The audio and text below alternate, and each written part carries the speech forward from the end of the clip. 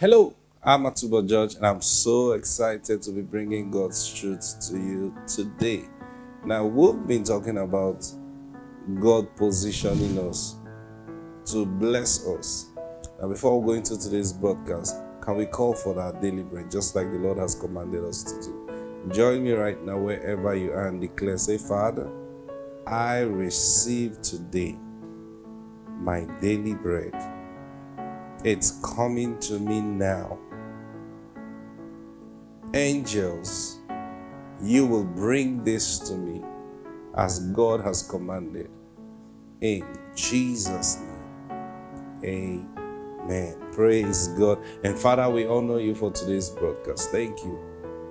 I declare right now, burdens are being lifted, yokes are being destroyed. In the name of the Lord Jesus Christ. Thank you for you will guide us into all truth, Lord. Even as Jesus said, your work in us is to guide us into all truth. You will not allow any one of us to walk in a lie. In Jesus' name, amen. Praise God.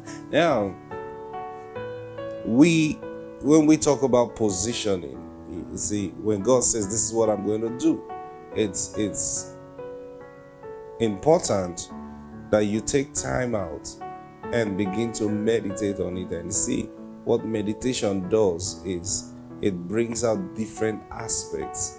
And if you're a studious person, if you study the Bible very well, if you listen to the Spirit of God very well, in your place of meditation, things will begin to come up that the Lord had said to you previously. You see, because there is nothing God is going to do in your life today that is not connected with what He has said to you before. So if you don't know how to connect, if you don't know how to keep history, then you will have a life that's kind of haphazard. You will know where you're going. You will know where you are. You will know where you've been. So this is what meditation does. When you take time out to meditate on God's word, meditate on, have fellowship with the Holy Spirit in prayer. Now, the reason we pray is not just because we want to command fire. The most important reason we pray is that we align our minds with God. Because the truth is this: anything God is doing in your life, or anything God is doing with you, if you're a child of God, the ultimate goal of God is that He will find Himself in you. Every work God is doing in your life, every work God is doing through you, His ultimate goal is that He will look at you and you will reflect Him. That's why God loved David so much. He said, this is a man that is after my heart. What that meant was this: this is a man that always want to know what I'm thinking. That was the character, or that was the quality of David that endeared him to God. He always wanted to know the mind of God, so that he would fall in line with it, not just knowing it for knowing's sake. No, sometimes, especially as preachers, you want to know something so that you can teach it. But this is beyond teaching. This is for living. Praise God. So David would always want to know the mind of God, so it will influence his decisions. This is why we pray. This is why we fast, to know what God is thinking concerning this situation, so that we can fall in line. Now, you know, the Bible says that it's a fearful thing to fall into the hand of the Lord. Now, when you read scriptures like that, or you hear statements like that, it's easy for you to start thinking, negatively, like to fall into the hands of the Lord means to do wrong things and let the Lord now punish you. Like, if you enter my trap, this kind of how we talk like that. Now, but you see, most importantly, what does it mean to fall into the hands of the Lord? It simply means to be in that place. Now, I want you to get me. It simply means to be in that place where you are controlled fully by God. It doesn't necessarily mean to do something wrong and God comes with a cane after you. It means to be in that place where you operate and dwell in God. So that's why did he say it's a fearful thing? I'll tell you why. It's an amazing place to be in, but it's also a fearful place to be in. Amazing because you know you're in the center of God's purpose and God's will for your life and His program. Scary because only Him will dictate how your life would go. Now that's the part you will not like. That's the part you will wish was not part of the package. Because at that time, you cannot dictate. You cannot say, in 2 years' time, this is what I'm going to be, until you have heard from the Lord. You cannot say, this is what I'm going to get, until you have heard from the Lord. So, I'll give you an example. The children of Israel, before they were even born, this is Abraham now. Abraham was having fellowship with the Lord.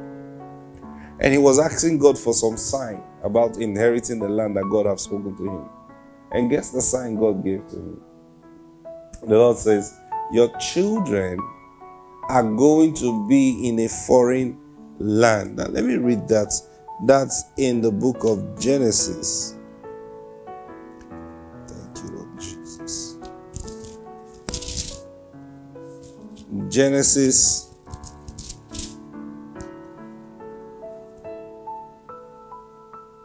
chapter 15, verse 13. This is Genesis 15 and verse 13. And he said, this is God talking to Abraham. And he said unto Abraham, know for a surety that thy seed shall be a stranger in a land that is not theirs, and shall serve them, and they shall afflict them 400 years.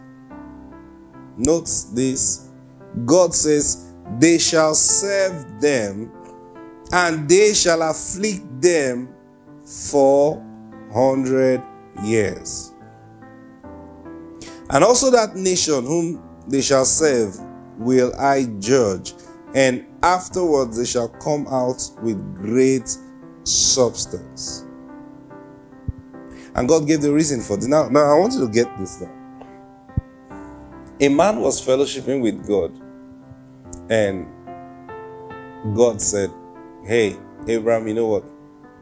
Your seed is going to be in a foreign land, and they will serve. Telling you the nature of their occupation, or the nature of them being in that land. It says they will serve. Not only will they serve, they also will be afflicted. And he gave the timing for it, 400 years of affliction. Now, you know, sometimes people go, oh, they stayed more than 400 years because of Moses. No, notice God says they will be afflicted 400 years. And then also God says, after 400 years, I will bring them out. He didn't say on the 400th year, I will bring them. He said, after 400 years, I will bring them out. Now, why 400?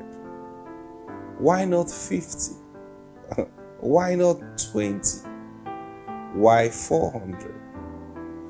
Now, God was speaking to Abraham here. That's who became Abraham. Isaac was not born yet. Jacob was not born yet. Are you getting what I'm saying? Now, Jacob was born. And you know the whole story. He had his own children. And Joseph was sold into Egypt. And eventually, Jacob, who became Israel, moved to Egypt. Now, they didn't move into Egypt as slaves. They moved into Egypt as kings. You understand what I'm saying? And Joseph gave them a place to stay. At that time, They did that move out of necessity. And this is how prophecies are fulfilled. You don't plan to fulfill prophecy. Prophecy, every prophecy God has truly given is self-fulfilling.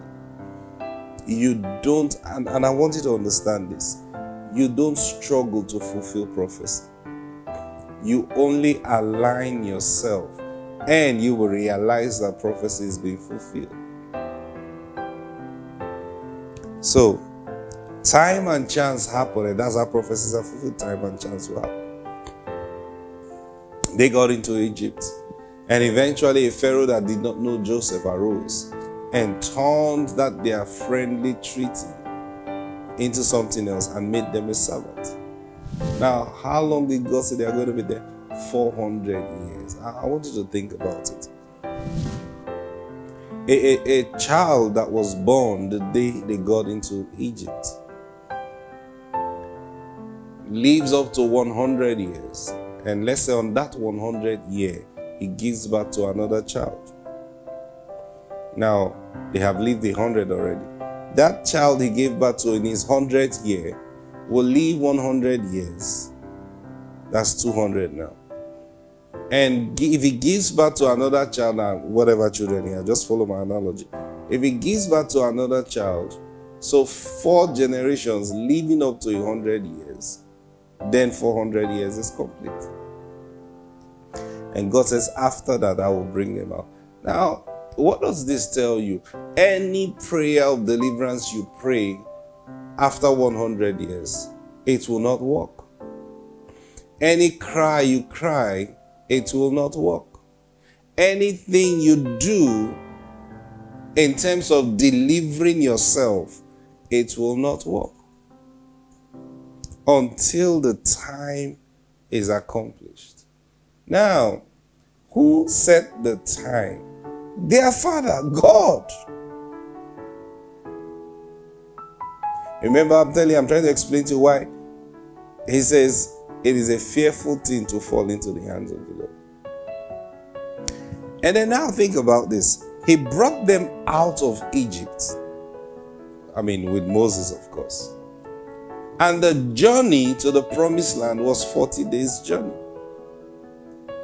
And they knew the way to the promised land. Because it wasn't a strange place to them. They had moved from there. You understand what I'm saying? So there was a pathway, there was a road to the land of Canaan.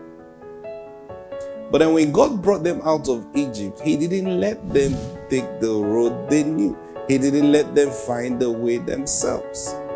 He sent an angel to guide them. And guess what?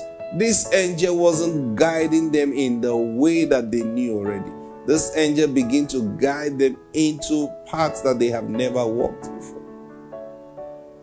And so He led them to the Red Sea, parted the Red Sea, led them into the wilderness, led them through different nations, and eventually they spent 40 years before getting to their destination. Now, all these things God orchestrated. So you ask yourself, God was delivering them from 400 plus years of slavery. And now He's delivering them from there, taking them to a land that they already, now when I mean they already knew, they had been to before. Their fathers had lived in before. And God didn't just tell them, that's the way, go there and overtake and possess your land. No, He led them, and He led them through a different route. And they had to follow. Even if they had a sense of the road that to the place where they ought to be, they had to follow carefully the Lord. And those who did not follow carefully lost their lives in that wilderness. Yet God brought them out so that they will go in to the promised land. You see why He says it's a fearful thing to fall into the hands of the Lord. Praise God. Now, we're going to continue tomorrow because our time is up. But I want you to follow us, because there's something I want to open up to you. In the name of the Lord Jesus Christ, I pray for you today. that the Spirit of God will guide you by Himself. The Spirit of God will keep the way, and you will obey His voice and see His manifestations. In the name of the Lord Jesus. Amen. Praise God. I'll see you tomorrow. Bye.